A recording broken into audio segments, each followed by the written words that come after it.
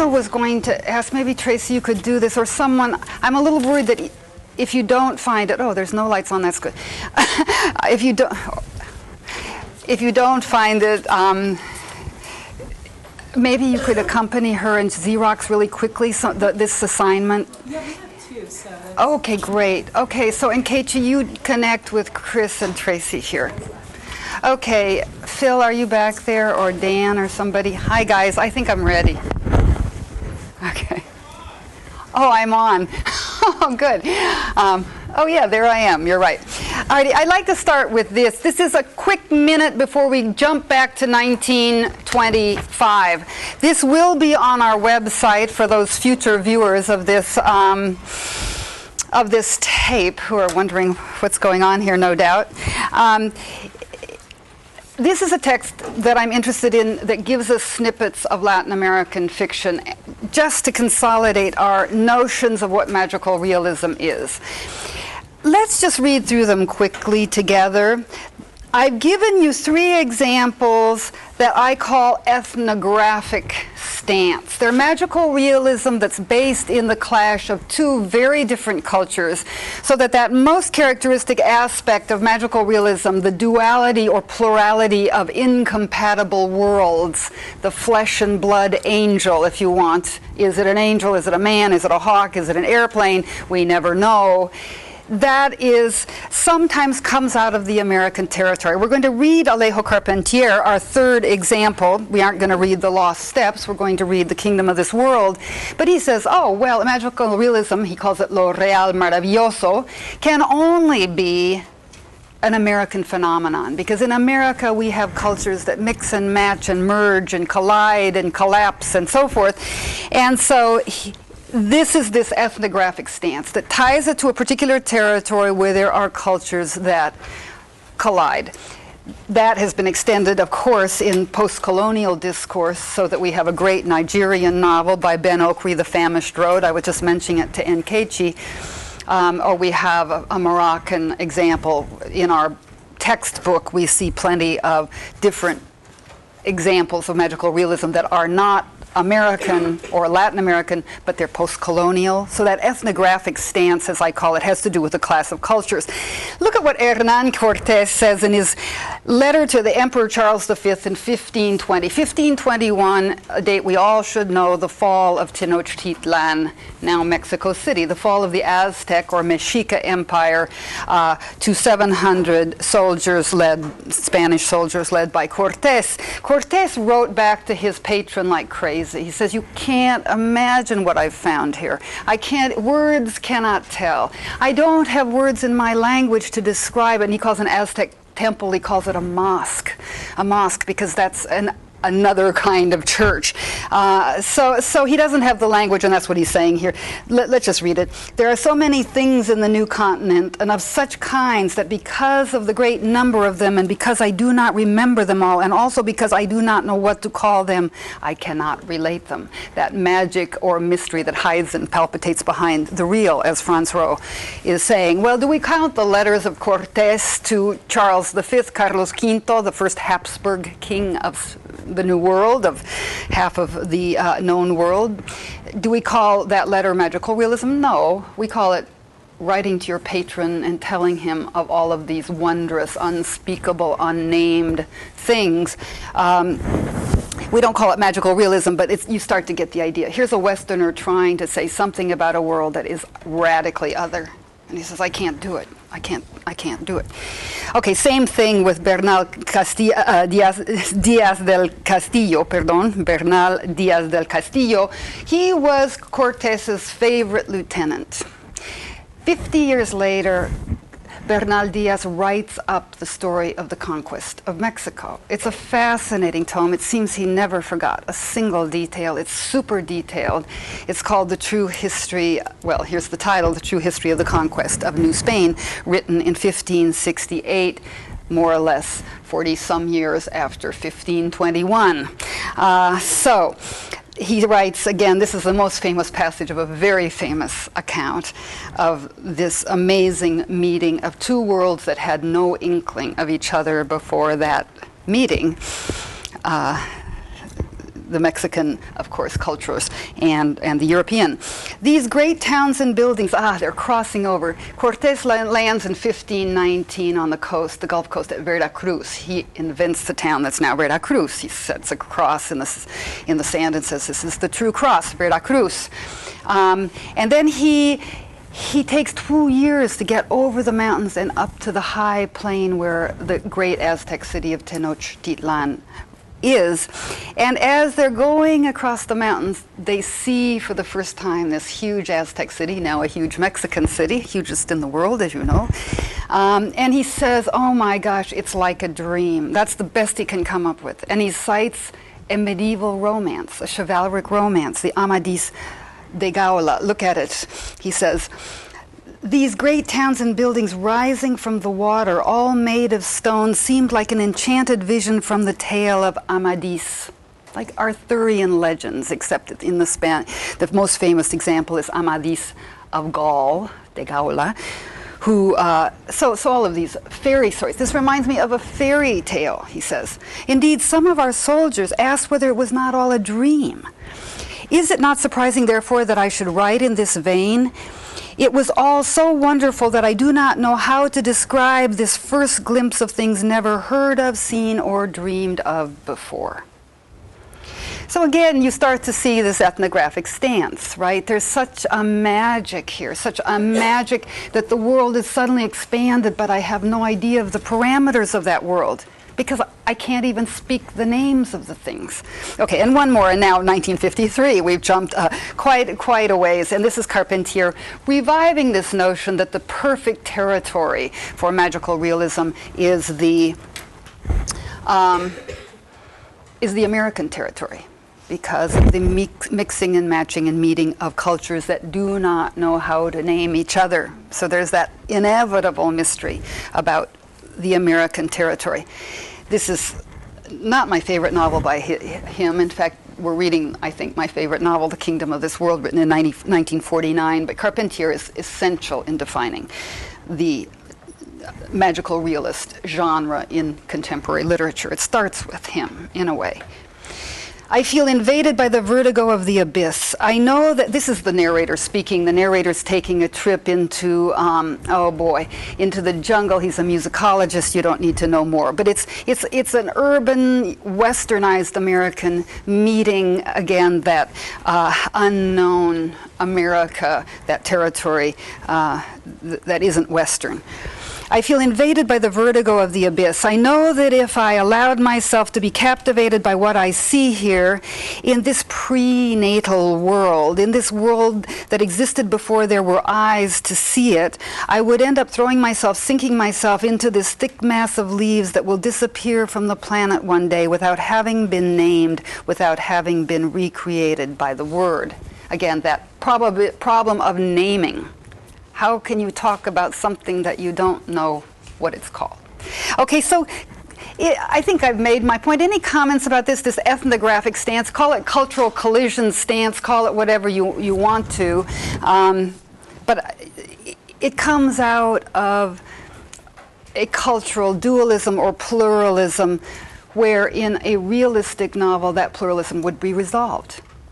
They would be reconciled. Here, there's a sense, throw up your hands. I can't name it. How am I going to say that? How can I talk about this? So it opens the way for a space of diversity, of cultural diversity, that is the primary characteristic, I think, of magical realism, and why it is so attractive to post-colonial writers. Okay, now I've given you category 2, which is realismo mágico, or magical realism. And this, I say, is an ontological stance. Now, I've already described that term ontology. It's the study of being, the study of the nature of reality, if you want. And so an ontological question is, what is it? All of what we saw on Thursday of the both of the Garcia Marquez short stories ask ontological questions. Is light like water?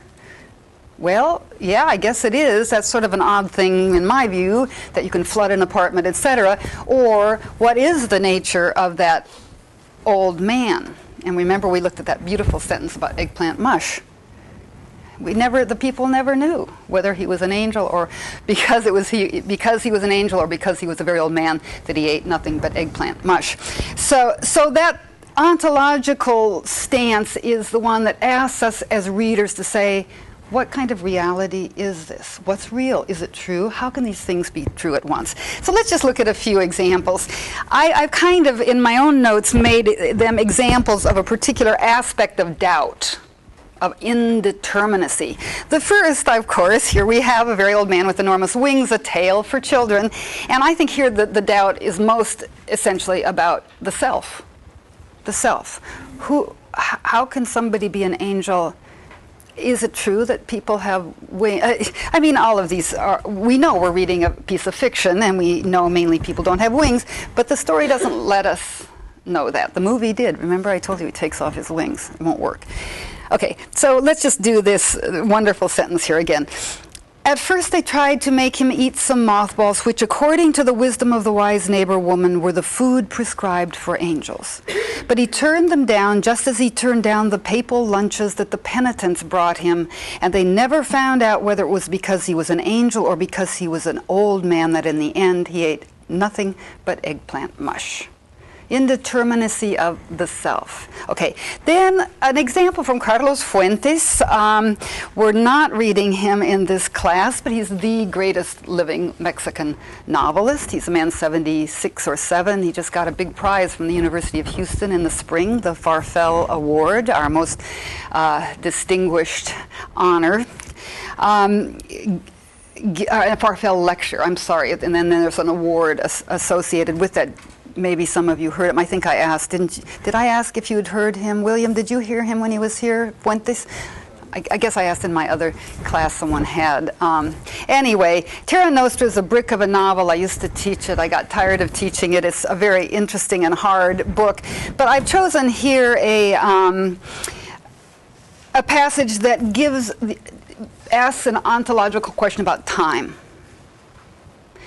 You know, we have our notions of time. They're calendars, they're clocks. Time is more or less linear in the Western culture. I can count that tomorrow will have a certain relationship today and so forth. But look what he's doing here. History in magical realism is often evoked by alternative histories, confrontations of chronology, if you want. And that's what's going on here. Look, he says, the narrator says, see upon the combined canvases of my theater the passage of the most absolute of memories, the memory of what could have been but was not. See it in its greatest and least important detail, in gestures not fulfilled, in words not spoken, in choices sacrificed, in decisions postponed. See Cicero's patient silence as he hears of Catiline's foolish plot. Of course, Cicero made a great oration on the subject. So we're seeing the opposite. Think of the alternative history. See how Calpurnia convinces Caesar not to attend the Senate on the Ides of March. See the defeat of the Greek army in Salamis. See the birth of a baby girl in a stable in Bethlehem in Palestine during the reign of Augustus. So that notion of alternative history. Okay, so what's time? What's history? How are we going to figure that out? Another one of the ontological subversions, if you want, of our certainties, our Western notions of plot and setting and character. And so forth. Another one from Fuentes, I count this an ontological subversion of cultural identity, or let's just say a subversion. Let's leave the word ontology out. It's not so much an ontological subversion as a disruption of our understanding of reality. Here's the question. What's in question is cultural identity, and also objects that may behave magically. Fuentes writes, every identity is nurtured from all other identities. Nothing disappears completely. Everything is transformed. What we believe to be dead has but changed place. What is thought. See how he's just taking a shovel and digging out. It's like the sand is sort of opening under our feet here in this cultural identity way. But, you know, everything is everything. Well, no, not in my world, but in Terra Nostra's world, we're asked to embrace, we're asked to include in ways we might not be in the realistic novel.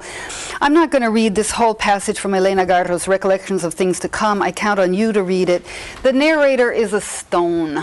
The narrator is a rock on which the town used to sit before it disappeared. A village. Northern Mexico. Terrible political stuff goes on in the post-revolutionary period, and the town simply goes away. But we hear the echoes of those ghostly voices. So I won't read it. We don't need to read it. But here the narrator is a very different kind of narrator. So again, this subversion of our expectations of how the solid world of the novel, the realistic novel, should be. Then the last Jorge Luis Borges we are seeing, of course. Let's do this. It's so beautiful. The Dream Tigers, El Hacedor, the maker, is the actual title of the volume in Spanish. It was translated Dream Tigers, which is a nice title. It's little thoughts. If you ever are in half-price books and you see a little old volume, UT Press published it. I don't usually assign Dream Tigers. What I assign is labyrinths. And by the way, thank you for whoever it was, you sir, who pointed out to me that the bookstore was not on top of that one. One more report that Borges is out of print. I say, no, it's like Garcia Marquez. Of course he's not. And so there was a confusion about which edition. So they've ordered it. It'll be in next week. It's a nice black and white thinnish thing called Labyrinth. So that's the one we'll be using. But let us read here together the epilogue to Dream Tigers, 1960. A man sets himself the task of portraying the world. Through the years, he peoples a space of images of provinces, kingdoms, mountains, bays, ships, islands, fishes, rooms, instruments, stars, horses, and people. Shortly before his death, he discovers that the patient labyrinths of lines trace the image of his face. So he thinks he's constructing the world in the end has constructed him. A very nice and beautiful, and we know that to be true, but he's reminding us that we're not the constructive self that we may think. And we're a self constructed by, spoken by the world rather than speaking it. So it's a very beautiful, again, I mean, is that a magical real text? Not really. I happen to love it, so I put it on the sheet. But it points to this reorientation, this restructuring that's going on by Latin American writers, whether for cultural purposes or in the latter case for the purposes of subverting our certainties, our ontological certainties. We ask, what is it? We're forced to by the text. Okay, comments or questions about that? That's just kind of, I was hoping to do that at the end of last session. We didn't get to it, but now we've seen from 1520 to much more recently in these passages and in the stories of last time. Now we're going to go to 1925, the first time that the term was used in art historical discourse. It was used by Novalis, and our essay for Thursday talks about it. Irene Gunther, a former student of ours, now teaches at at HCC, wrote the essay and a former student of mine, and I was thrilled that I needed to plug this hole in this collection. We needed to see what was going on in Germany before we can take it to Latin America, and Irene wrote a great essay, in my view. So we'll see that next time. What we want to do today is look at Franz Roh, which is an easy little essay, I think. He repeats himself quite a lot. Wendy and I excerpted this from, it's page 15, excerpted it from a longer text, but we wanted to emphasize certain things about the definition of magical realism as it's first used in 1925 by a German art historian in a German essay that gets translated to Spanish right after, in 1927. So there's a particular person, we'll talk a little bit more about him, Jose Ortega y Gasset, who's reading a lot of German philosophy in the 20s, translating it in his very famous magazine Revista de Occidente into Spanish. So, but nonetheless, this is not something that is translated immediately into Latin America. It takes until Carpentier in 1949. Okay, so what's going on in Germany in 1925? It's the post-World War period, of course. It's also the post-expressionist period. Expressionist art is, I should have more pictures to show you. I have lots of examples of what Rowe is calling magical realism. But magical realism is contesting an earlier abstraction. So it's a bit the opposite of what we've been saying about the use of Latin American magical realism to contest realism. He's saying, is he not? You've read the essay. Oh boy, goody, goody, we've got figures again in painting. It's no longer abstraction. Now the objects in the world, we can touch and feel them again. And this is wonderful, he's saying. So he's really, and I think we say that in our little editor's note, but look at the very famous passage that we quote in our editor's note because we didn't select that part of his text. But you see here in the introduction the mention of José Ortega y Gasset, a very famous Spanish philosopher who was very influenced by German philosophers and art historians. And so you've got that background here in your textbook. But let's read together this famous statement that we cite here, and then we refer to it in the first paragraph of our editor's note, and then again we cite it. And see, this is the sum total of his argument. There are a few other things, but if you get this point, you got it, I think. I attribute no special value to the title magical realism. Since the work had to have a name, these paintings that he's talking about that I'm going to show you in a minute, the work had to have a name that meant something, and the word post-expressionism only indicates ancestry and chronological relation. It comes after expressionism, but that doesn't say what it is. He says, I added the first title, magical realism, quite a long time after having written this work. It seems to me, this is the work that came out in 1925, it seems to me at least more appropriate than ideal realism or verism or neoclassicism, which only designate an aspect of the movement. Superrealism means at this time something else. With the word magic, and this is the phrase I love, with the word magic as opposed to mystic, I wish to indicate that the mystery does not descend to the represented world, but rather hides and palpitates behind it, as will become clear in what follows. So that the magic that hides and palpitates behind the real world. It's a bit, think of Cortez, how can I name the wonders? It posits a whole space that is larger than what we see, what we can name, what we can touch. That magic hides and palpitates behind the concretions of the real world. And that's what he's celebrating in this work. Now, you know, I'm tempted, I think I'll start maybe Phil or anybody back there, the PowerPoint. I thought I'd go through the essay first, but I just changed my mind. I want to show you some of the work that he's talking about. You will have skipped perhaps ahead and seen some of the illustrations in Irene Gunther's essay for Thursday. But here, there's a list of artists. This will be on our Vista site, so you can look again.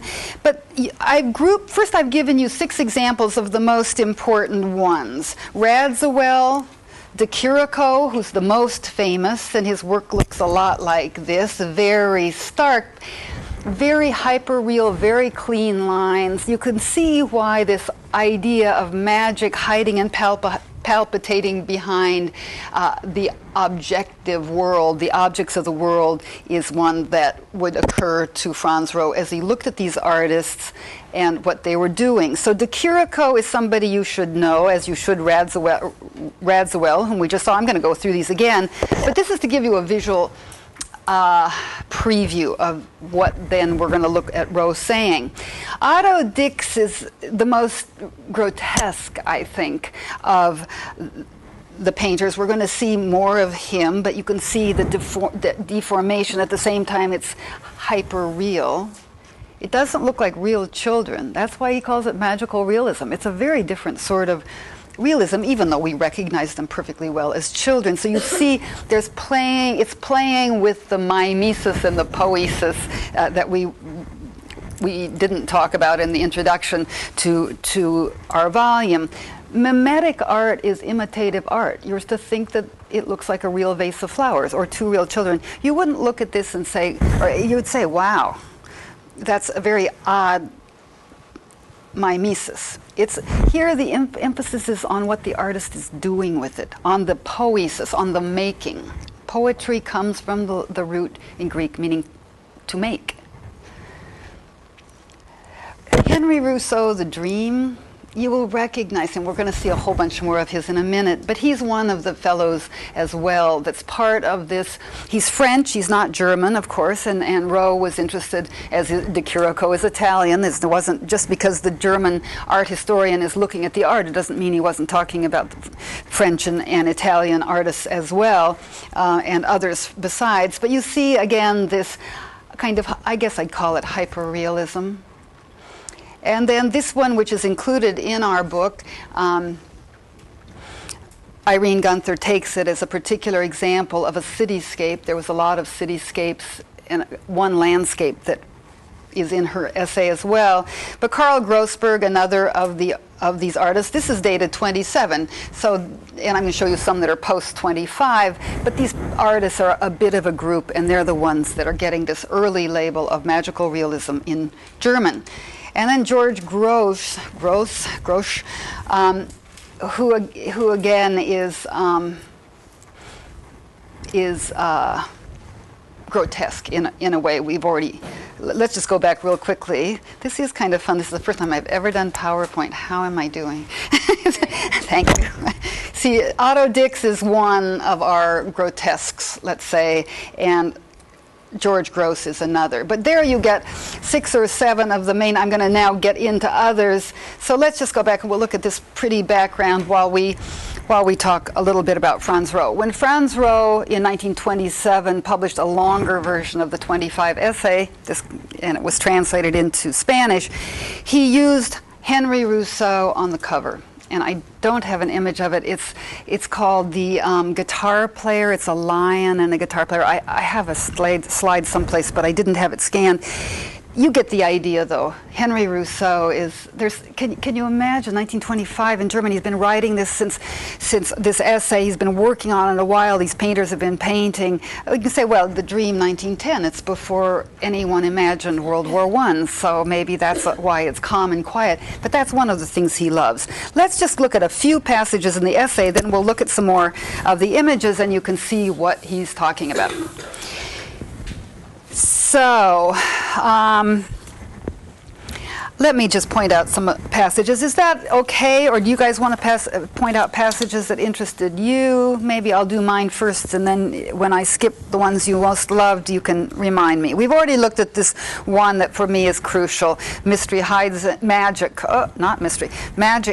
and palpitates behind the real world, behind the object.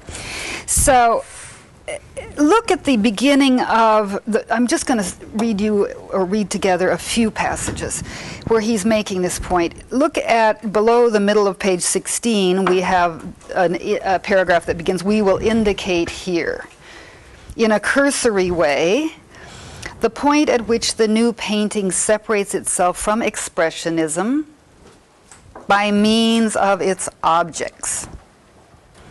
Let's go back to I start with my very, very favorite, by means of its objects.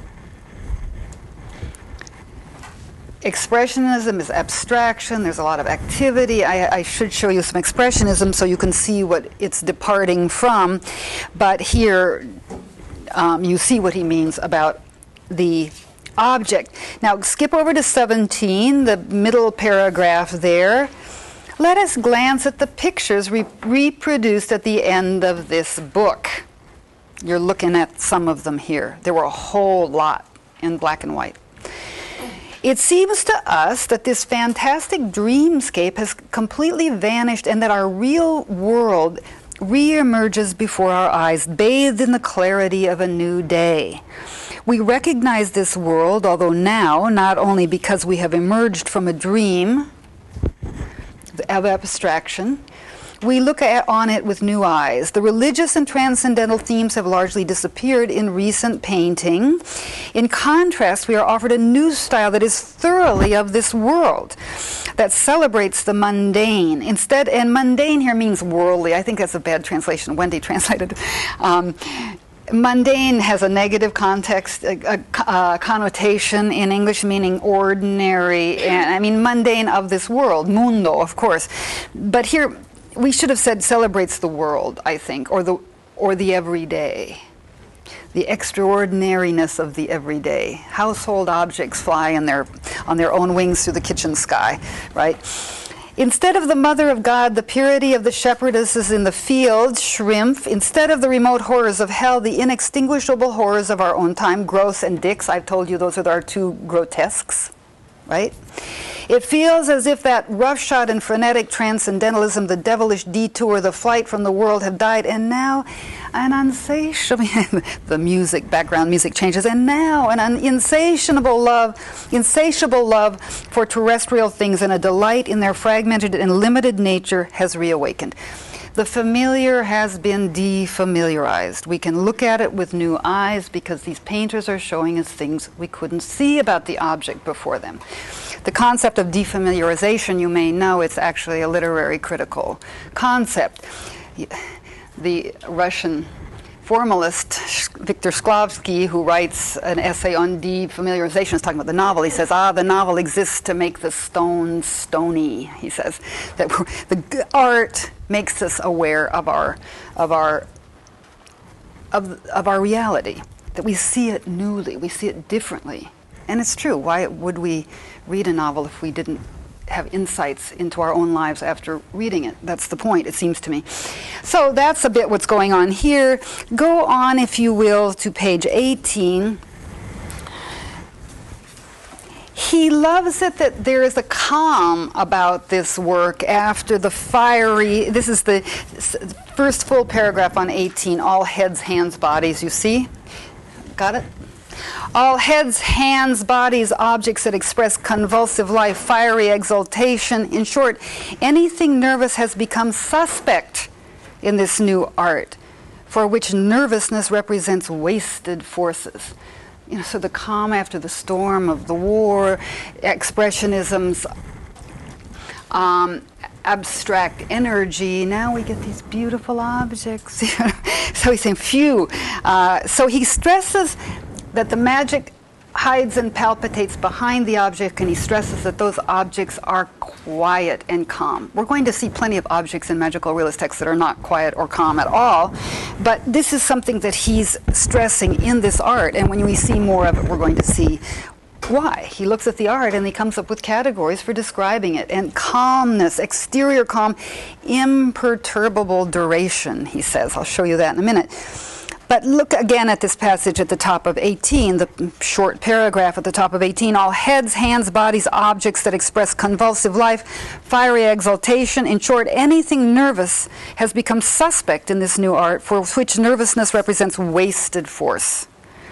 Truly vigorous life is imagined to be civil, metallic, restrained. We don't need to describe in detail the kinds of men, women, children, animals, trees, and rocks that we produced in the past. He's saying it's a new way of seeing now. And then he repeats this point on page 22, if you'll zip over there, to the top of page 22. Again, he's interested in the static quality. But static, in his view, is good, not bad. But it's not all that dynamism and all that movement that has preceded it in Expressionism. Look at the very top line of page 22. So just as with Futurism, another avant-garde movement, as this is an avant-garde movement, magical realism in art, just as with Futurism, the miracle of realistic depiction appeared quickly in the midst of abstraction, only to lose itself again. So post-expressionism offers us the miracle of, note the italics, they're his, existence in its imperturbable duration. The unending miracle of eternally mobile and vibrating molecules. Only out of that flux, that constant appearance and disappearance of material, permanent objects somehow appear. In short, the marvel by which a variable commotion crystallizes into a clear set of constants. This miracle of an apparent persistence and duration in the midst of a demoniacal flux. This enigma of total quietude in the midst of general becoming. That's one of the great lines of the essay, in my view. This enigma of total quietude in the midst of general becoming, of universal dissolution. So what he's looking at is saying art can calm us after this terrible cataclysm. I mean, he's not talking about the war, he's talking about art, but you just see, you feel the sigh of relief. We finally now have a kind of art that can consolidate for us all of that dissolution. So that total quietude in the midst of general becoming is something he very much appreciates, and we'll see a lot more of it when we see more examples in a minute. Now, I want to keep on rushing right through here. See how easy this is? Well, one more nice little passage on page 24 that says the same thing one more time, in my view. It's 3/4 of the way down the page, a sentence that begins when. Do you see it? When, in violent reaction to this, expressionism had crystallized the object's exclusive internal aspect, that is, an abstraction that gives us a psychic state. That's what expressionism, that's where the title comes from, and it's an internal expression, but in very often very movemented brushstrokes and heavy paint and abstraction. He says, when in reaction to this, expressionism had crystallized the object's internal aspect, the unusual opportunity of looking at the object up close from the other side had arrived. To me, this is the magical realist moment. There's that duality again. We're going to look at the object from the other side, and we're going to see something about it that we couldn't see beforehand, before this art. So to looking at the object close up from the other side, you want to say, what other side? But what he means is we get another perspective on the issue, on the object. In other words, the opportunity of reconstructing the object, starting exclusively from our interiority. So we won't belabor this point, but what I think he's doing for us here is saying, look at the magic in the everyday world. We have this opportunity through this painting now to realize that the world itself, these objects are somehow, if we look at the other side, whatever other side means, we look at it from a different angle, we're going to see something we couldn't see before. He ends this section with a reference to Kanold, K-A-N-O-L-D-T. You see him in the second to last paragraph before the typographic space in page 25. On page 25. I don't have pictures of him, but I will shortly. He's wonderful also, and does, again, the kind of beautifully contained, crystal clear guitar on a table or still life with a picture.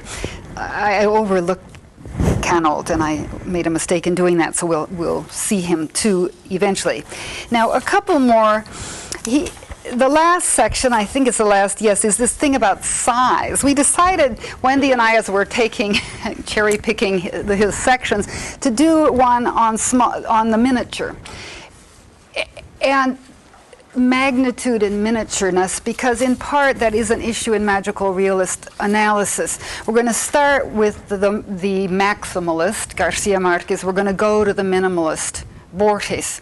And some of the things he says about the way that magical realist painting takes a lot of little aspects, a lot of little things, and makes them into a cosmic whole. We're going to remember when we read the Aleph by Jorge Luis Borges.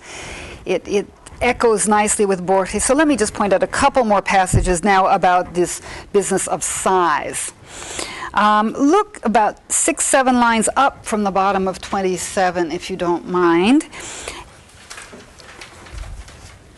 He refers to a painting that I now have a note on my desk to go get a slide of and have it scanned to show you, Altdorfer's Battle of Alexander. Does anybody have that image in his or her mind's eye?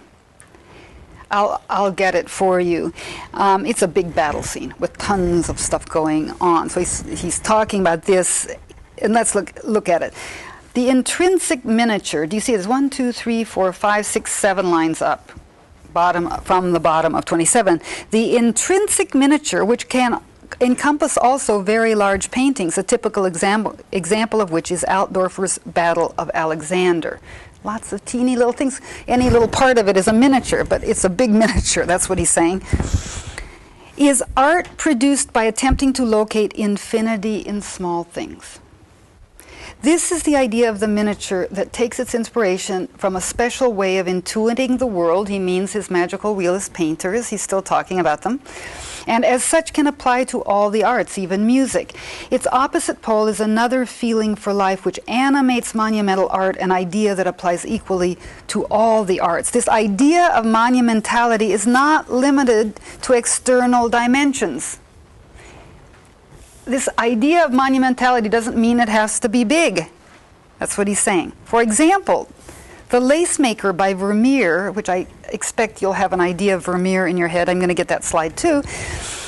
The Lace Maker by Vermeer is a little painting the size of a plate that nevertheless produces the impression of a poster the size of a house. The miniature and the monument are two poles situated beyond the development of styles, at a distance from known spiritual models. For this reason, they must be investigated on their own terms. And he continues to compare these things. But I keep Vermeer and Altdorfer, and I'll get those slides and show you them, in mind when we're going to do Garcia Marquez, the monumentalist, or the maximalist, as I call him, and Borges, who writes his teeny little 3-page stories about the entire universe. Who knows the Library of Babel? Anybody? Yeah. It's about a huge structure, and it's a teeny little story. And then look at his final metaphor in this section, Rose. I love this metaphor because I love Baroque altarpieces, and he's speaking of Baroque altarpieces in the middle of page 30. He says, think of a Baroque altarpiece. I'll show you plenty of pictures of those. That's a subject that I have lots and lots of images about. But if you've been in Mexico or Latin America, Peru, Colombia, you know how the front of the church is a huge piece, often of woodwork, and often gold leafed, with statues standing here and there, and paintings and cherubs and da-da-da-da.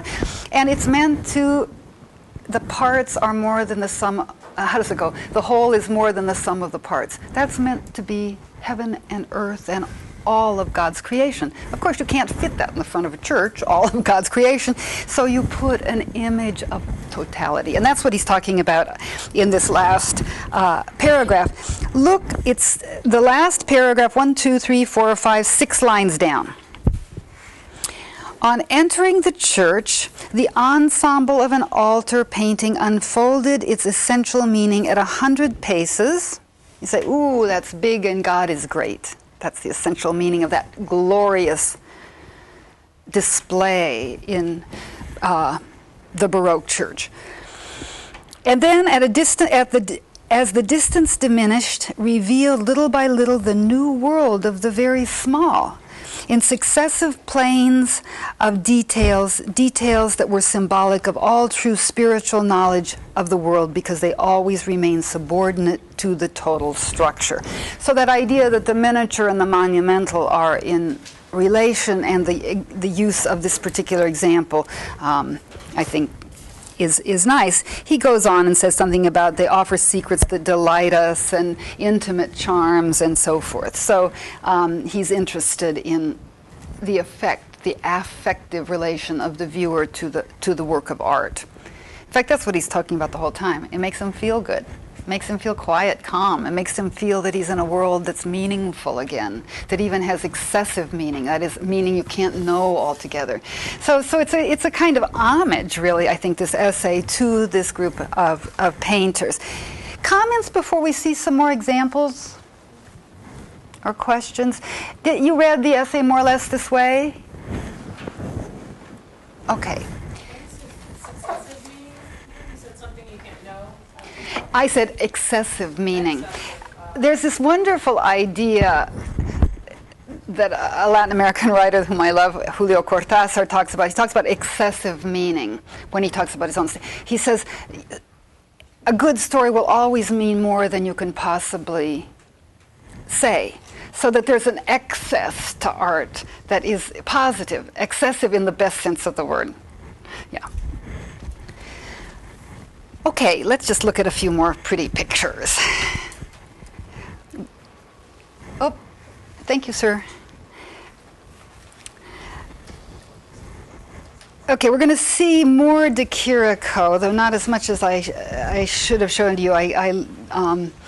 De Chirico is a repetitive artist. Once you've seen one De Chirico, this one, you're going to recognize De Chirico pretty easily. He loves the exterior spaces that feel interior, I mean enclosed exterior space.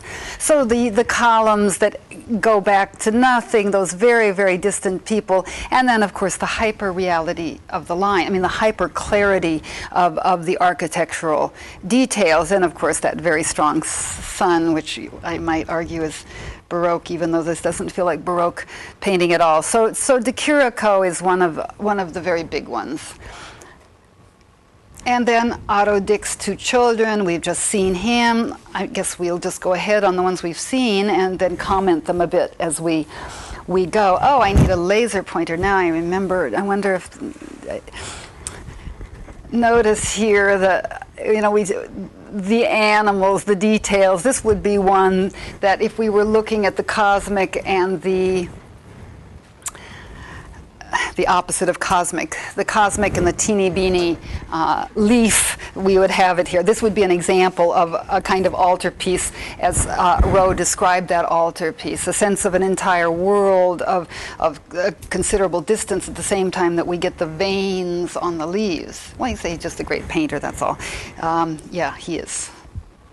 And this woman with, it just, I mean, we could say so much about this, the woman on this sort of odd, again, interior, exterior, this sofa, this divan, which clearly belongs in someone's living room, and yet here she is, but of course it's titled The Dream, so we don't look for realism, even though the lines are exceedingly clear. These leaves have veins, but this is a dream, and there's an odd sofa and a nude woman on it in the middle of a jungle with birds and monkeys and tigers and so forth. So you can analyze these, and I may ask you to. Actually, I'm working away on our Vista site, and it's going to be fun to talk about some of these images once I get them on the site and I learn how to do discussion, which I'm going to learn shortly.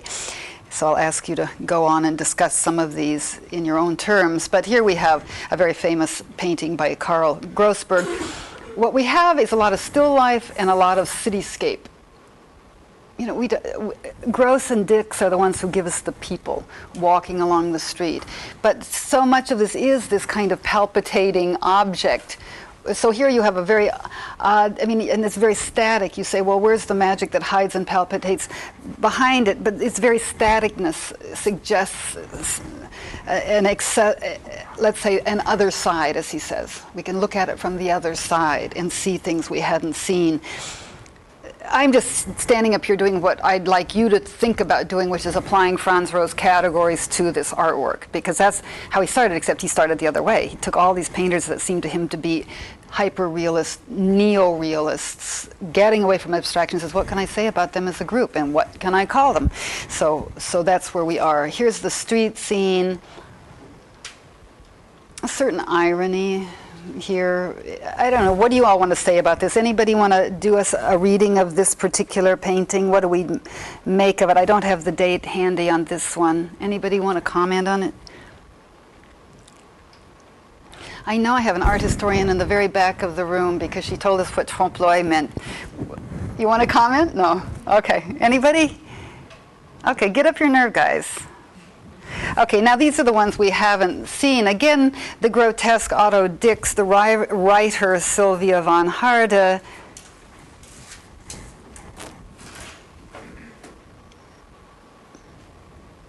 Self-portrait by Otto Dix.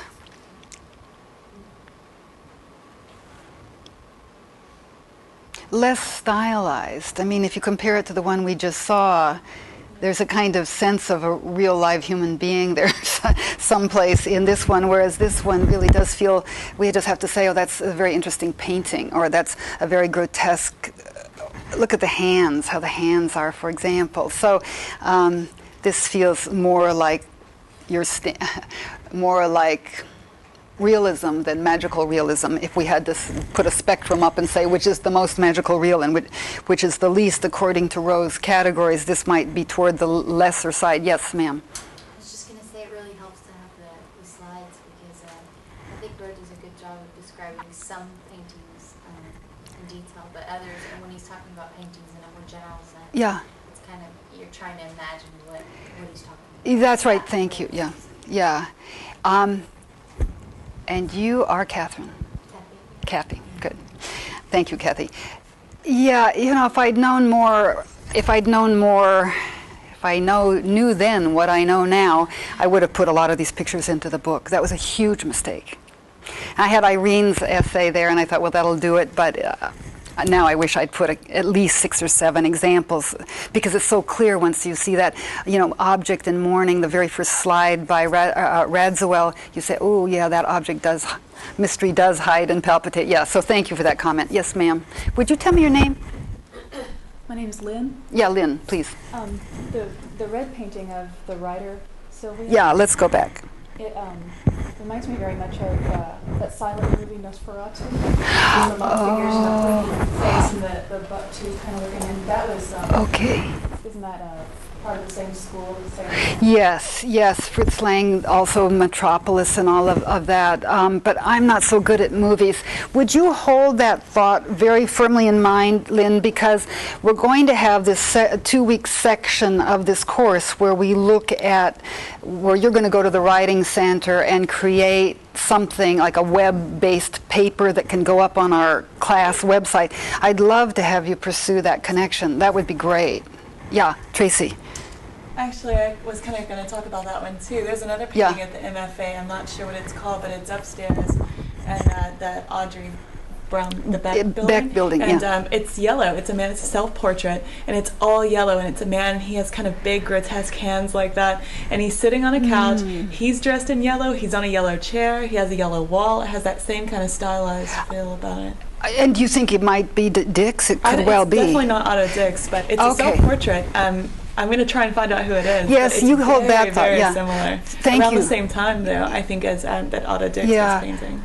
Yeah, I know the Beck collection rather well, and I'm not seeing that one at all. So anyway, and Tracy, at the end, remind me to say something more about the Museum of Fine Arts. I'm not going to interrupt us now, but I want you all to go see an exhibition that's right there. They're there at the moment. Any other comments about this one? Okay, we'll go on. And I'm sorry, that's a typo. It should be Mother E-Y. And I don't know, I have to study up Otto Dix to know what this is about, but it's not I as in I. It's, you see, and this is to me a parody as well as everything else. It's with her hand on that little, you know how noblemen were portrayed with hands on tables and great drapery behind them. That drapery is very typical of Baroque portraiture, and Baroque portraiture was nothing at all popular. It was about kings and queens and noblemen. So there's a kind of parody here of that sort of formal portrait. And then, let's see, now we're on to Rousseau. Rousseau is sheer fun. I don't know Rousseau's death date. I have to look into that, but all of these are pretty early. Does anybody know? Of course, you don't know. Oh, where's our encyclopedic person that we all need? Oh, yeah. It's something, I'm going to guess something like about 1918. He's earlier. And it's a different mode altogether, one senses, but very similar, his work, one work to another. Another one of these calm, quiet ones.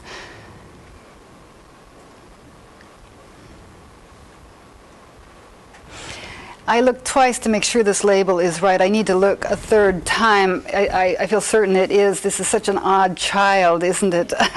Doesn't look like a child very much. You get the drapery again, but very stylized. It's a kind of reference to another sort of portraiture, but now it's a parody. There's a certain parody of the formal portrait here. Look at what he, or I guess she, is holding in her hand. It's not any fancy walking stick.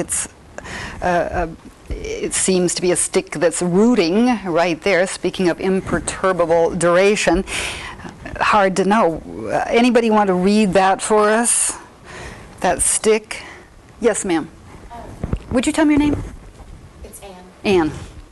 I can't see it very well, but in the top, my right, in the sky, is that a bug? No, it's an airplane.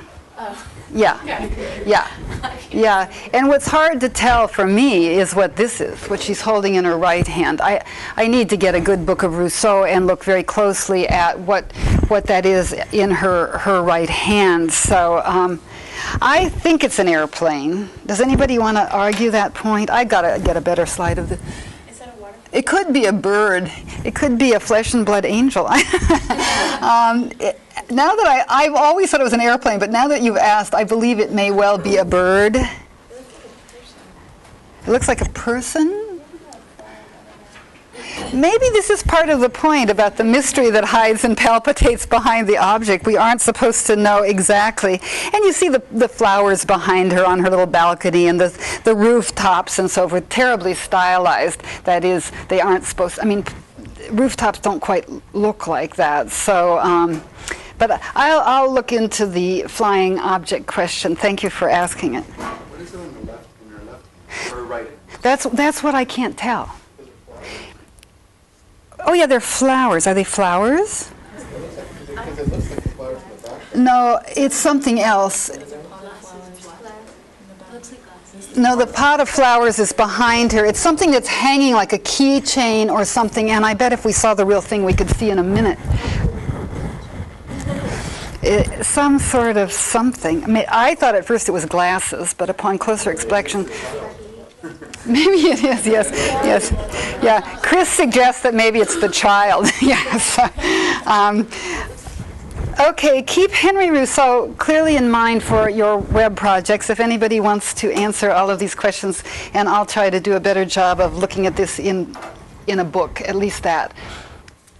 Pointing out the importance of going and seeing art in reality. You can see so much more. And another, the merry jesters, we presume the monkeys in the foreground. There are 4 of them, 1 in the background, 3 in the foreground, but we take it to be the monkeys. Again, a kind of pastoral scene that's imperturbable duration, etc. Both the miniature and the entire forest, etc. We've already, I think, said those kinds of things about Rousseau. The flamingo. He's called in French le douanier. He was a customs officer, which is interesting because so was Hawthorne. Yes, Lynn. He's apparently, from what I remember from my art history classes, he is completely self-taught. He got no formal training whatsoever in painting. Thank you very much for reminding us of that. And you see how different he is. In a way, you can see that it's not quite Grandma Moses, but there's something so idiosyncratic about his work that one isn't surprised to know that he wasn't part of a major conservatory or art school. Thank you. That's a good point. And he worked all his life as a customs officer. Is that not the case? That's why he's called le douanier. Yeah, I mean, I don't know about all his life, but that's how he's known. Rousseau, le douanier. Yeah, Chris? Ooh, button. It seems like that same idea of like stasis in the painting, that they're all natural movement in the water or in the air and the trees and everything, and that same thing with Schrimpf doing the paintings in his own room and not looking out to nature for an example. And it's all coming from internal, and it's all stasis. There's no dynamic force except the artist.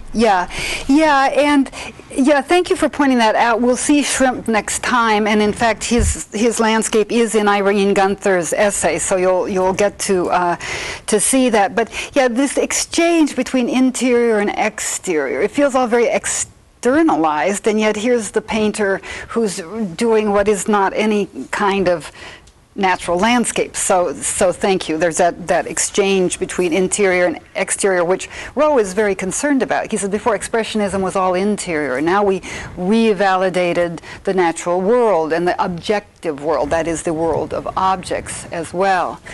Okay, let's keep going here. Oh, what happened to IX? Oh, that's a very interesting. It used to be a picture. Isn't that funny? I'm fascinated by what's going on in my PowerPoint. Country wedding.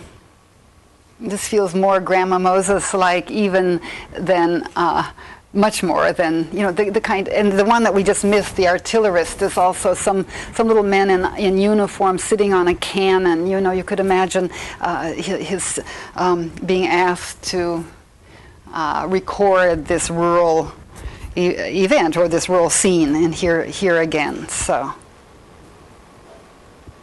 and then this one, horse attacked by a jaguar, one more of the cosmic jungle scenes. Okay, and then we go to one of our grotesques, George Gross, Eclipse of the Sun. I don't think we need to belabor reading these paintings. Here we can see the industrialists, the military, it's a social allegory, much more engaged with social and political realities than it would seem that the others that we've seen, certainly than Rousseau, for example, is. Or even, well, Dick's you'll see is more so as well. But you see the skull and crossbones. I mean, it's there. The guys with the stuffed shirts, making the metaphor literal on the left-hand side, the empty shirts, the dollar sign up in the left-hand corner. And now to another we haven't seen, Carl Grossberg, who does, I left some of the landscapes until the end. White smoke, we see the white smoke in the foreground. It's hyper real again. It feels very static again. The mystery, according to Rowe, hides and palpitates behind. And it's true. In a way, it takes you in, and you wonder about it. Again, Carl Grossberg, oil tanks. And now, I guess I did him twice. Sorry about that. Now back to George Gross. Sorry, these aren't as well organized as they should be. This should be, it's the drawing for Felix, the Felix drawing for Methuselah. And I'm sorry about that. I'm going to change it. So ignore the title, please. But here again, you see the kinds of, well, mechanical workings of this figure. The legs of brick, the insides that we see. And this is where you know, Metropolis by Fritz Lang starts the mechanical self here. But let's put it this way, it's not a portrait like we're used to.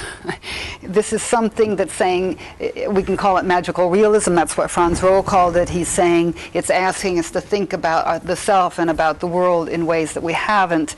And so this figure made basically of building construction materials. So.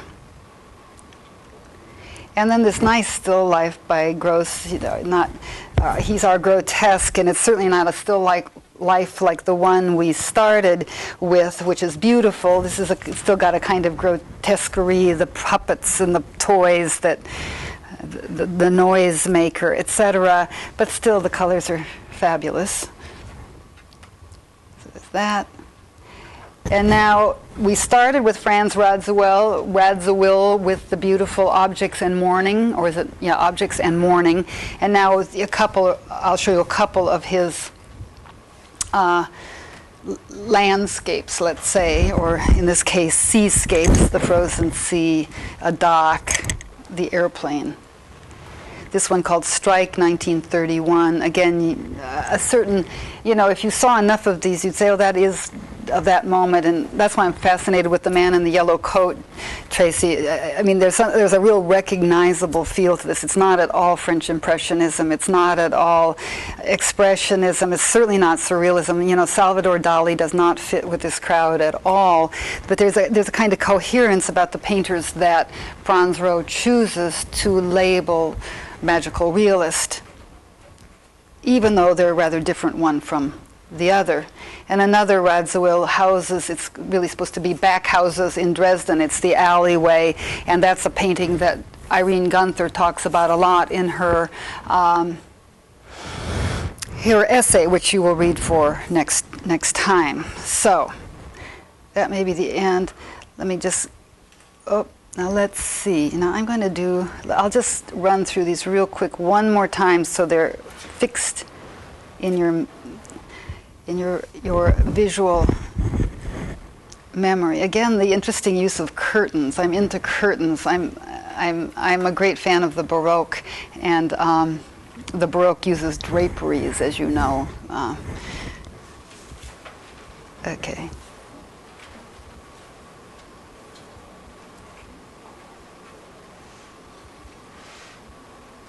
Could Kokoschka be a natural realist? He's an expressionist. He comes before, and he's one of those ones with all that activity that isn't at all the kind of calm that, yeah. He's before, and he's an expressionist. Kokoschka, if you know the Polish painter. I think one of the paintings, the one where she Oh, would you press the button?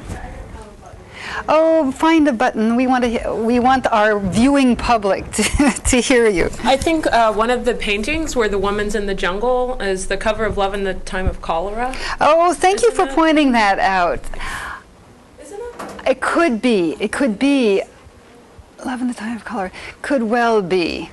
I think it may be a kind of echo of Rousseau because there are lots of fronds, but anyway, we'll take a look at our cover and see. Thank you. It is very Garcia Marquesian, isn't it? The feel. In fact, now that you mention it, it's perfectly Garcia Marquesian.